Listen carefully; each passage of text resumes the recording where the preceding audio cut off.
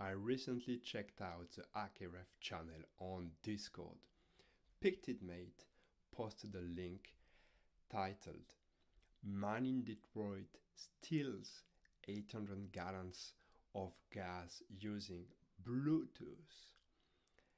And right after that, it quoted, "Wait until they realize people know the electric vehicle charging NFC card authenticate by UID only." Wait, is this real? If that is the case, here the UID is a unique identifier for the NFC chip. I was thinking I could check this out with the Flipper Zero. To get a bit context, let's see how my fuel provider works. So I have an application where I could select a charging station, or I could use my card. My card is already activated, of course.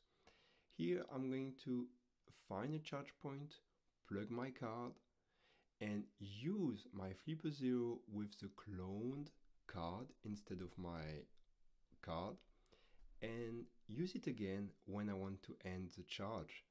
And we're going to see if that works. I'm using the official application for NFC on the Flipper Zero to read the fuel card. Once the fuel card is dumped, I'm going to emulate it, and I will bring this to the charging station. So here, instead of using my fuel card, I use the Flipper Zero, and you could see the car is now charging. And later, you will see here, I'm using again the Flipper Zero, but to stop the charge. So for charging and stopping, it's still working exactly with the same dump. Upload everything. Of course, I don't want you to get my UID and charge for free.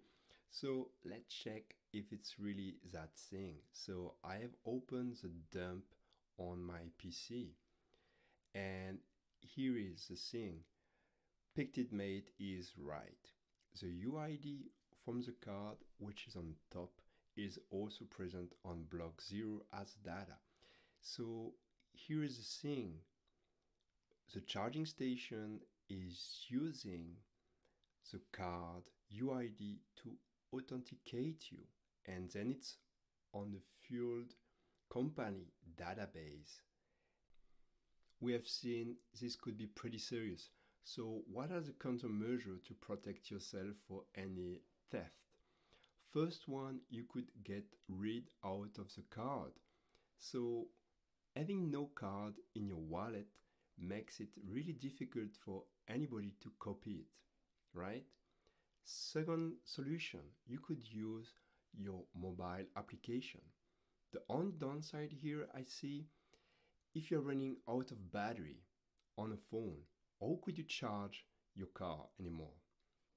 So last but not least, I think you should use a RFID blocker.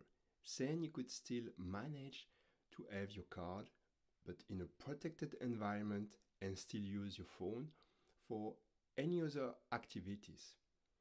Thank you for watching, and stay tuned for upcoming experiments.